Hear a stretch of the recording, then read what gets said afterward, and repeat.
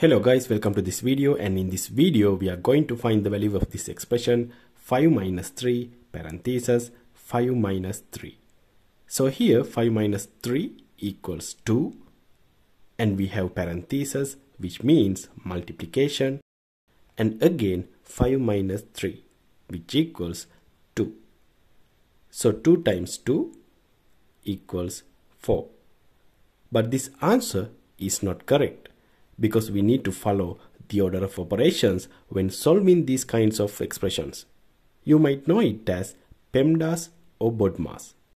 In PEMDAS, P stands for parentheses, E stands for exponents, M stands for multiplication, D stands for division, A stands for addition, and S stands for subtraction.